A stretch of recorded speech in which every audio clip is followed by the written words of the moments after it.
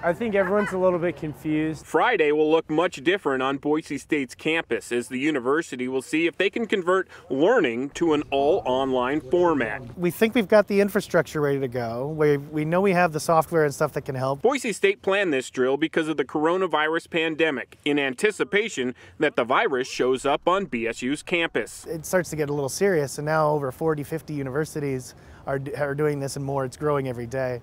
And so I think just to be ready for it, you know, we don't have plans. We don't have plans to start this on a certain day, and that could happen if things change. I mean, like everybody else, we're just sort of watching to see what evolves and doing what we can to be ready for it. But online learning also brings some challenges, especially for hands-on type of learning in labs. 3 of my 5 classes are lab classes where attendance in the buildings are really necessary, hands-on stuff. I'm in computer science. Jack Carr believes that at some point COVID-19 will stop students from being able to learn inside of university buildings. It's most likely the case that we are going to have to either end the semester early or go online.